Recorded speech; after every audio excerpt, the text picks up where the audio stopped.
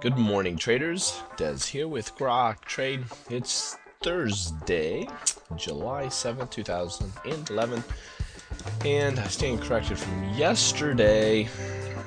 I had reported May's numbers for the ADP employment change, and they had pushed it back a day, and they have reported today. It looks like the employment change is up to 157,000 versus the 38,000 in June. This has caused the markets to go up quite a bit here. You can see that the S&P is up 0.7 plus percent, 75%. Dow up a 0.5% and about 7% up, or 0.7% on the NASDAQ.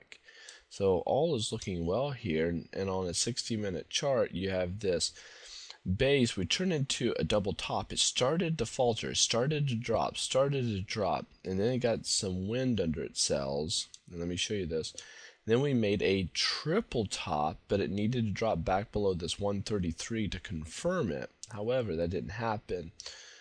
Aftermarket and pre-market activity continue to go bullish here. So far, it went to this high of 135.21, and it has since retraced. But I drew a little green line here. You can see that our swing highs here, higher swing high, the slope or the velocity, if you will, of this has changed from this slope to this one. So it has decreased. And before, if you look at the moving averages, they're bouncing nicely off the tops of them. And here, we're caught up inside the moving averages here, but starting to run yet again. It's almost like a sprinter out of the gates, running, taking a little breather, and looks like it's wanting to start running again. So that's where we're at. If I go to a 5-minute chart, we have the job numbers, the initial jobless claims from last week reporting right now, and let's see what that comes in at.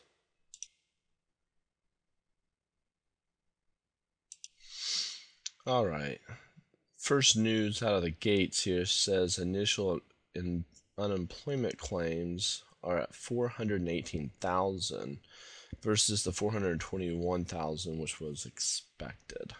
So that's just out, and that's where we're at. So it did just a slight bit better, but we're still way over that 400,000 mark. All right, well, let's look at some resistance areas for today. And I'll tell you, gang, as I'm going to show you the daily chart after I show you these resistance areas, and these numbers really haven't changed from yesterday. Here's your support numbers. But watch this. I'm going to go to the S&P. If we get up here into this area, this would put us around 1353 to 1354 area. That's going to be a really tough area to break through. That should serve as some nice resistance, but it looks like this morning we're going to pop over these two areas of resistance. We're going to end up right here somewhere. So just know that we're going to be at the top side of this triangle. It looks like that could be happening yet today. So safe trading to you out there in the markets.